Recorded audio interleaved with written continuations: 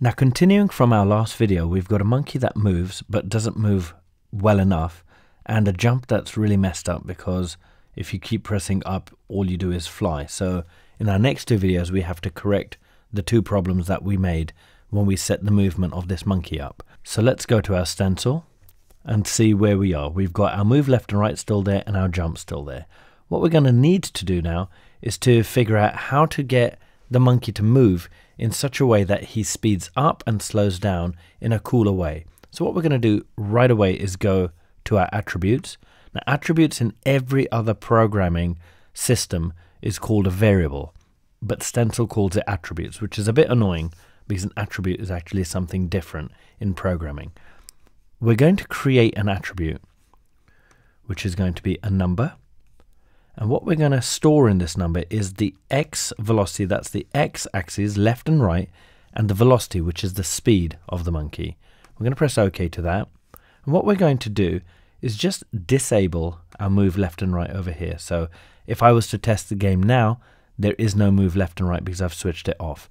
What we're going to do is create a when creating. In other words, we're going to set up when the game starts what the velocity of the monkey is. I'm going to call that set velocity, like that.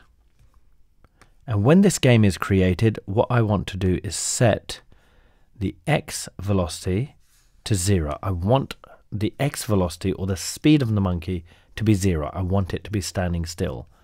What we're going to do is add a new when updating. We're going to, of course, rename that and call it new move left and right, just so that we know it's the new version. And what we're going to do is similar to our previous move left and right. We're going to, of course, use the left key and the right key to move them, but rather telling the monkey to move, we're going to tell x velocity to change. So the first thing we're going to do is go to the actors and the motion, and we're going to say set the x speed of our monkey to x velocity, like so. So of course, if you remember, we set the velocity to 0 over here, and now what we're saying is set the x speed of that monkey to whatever x velocity is. At this moment it's 0. Let's throw two ifs in there, get our user input so that we've got our left and our right taken care of. So that's control left, this will be control right. So it's very similar to our last one, but where it's going to change is right now. What we're going to do, go back to our attributes and go to where it says setters. What we're going to do now is when we press the left and the right, we're not going to tell the x speed to change, but we're going to tell the x velocity. This number that used to be 0, we're going to tell it to change. And we're going to tell it to change in a slightly cool way. We need to go to numbers and text, and we need a plus and a minus. Put the plus in the right and the minus in the left. Go back to attributes. We're going to put an x velocity in both the minus and the plus. And what we're going to do is put the number 2 in both of them. So let's just slow it down and explain what's happening here. When the game starts, we have this new number called x velocity, and we set it to 0. Now in the new move left and right, we set the x speed to x velocity. What that means is it's always, when updating means always, always, always, always. Always set the x speed to the x velocity. In this case it's 0 because we didn't actually do anything to x velocity. We haven't pressed the button, so it's 0. So the x speed is the same as x velocity. Now when we press left, we take whatever x velocity is and we minus 2 from it. So if it's 0, it will minus 2, then it will go to minus 4, minus 6, minus 8, and it will keep going minus. That means you're now moving left. If you press the right, we're taking x velocity, which is 0, and we're adding 2, and then it's going to go to 4, 6, 8, 10. So it's going to increase, and that means it's going towards the right. So we've now taken care of the movement of the monkey left and right. So let's just quickly test this game out. And of course, like I said before, every time we solve one problem, we're going to introduce a new problem that we have to again solve. So let's see what problem we've introduced now. There's our monkey. And yes, he's moving quite well, except I can't now stop him.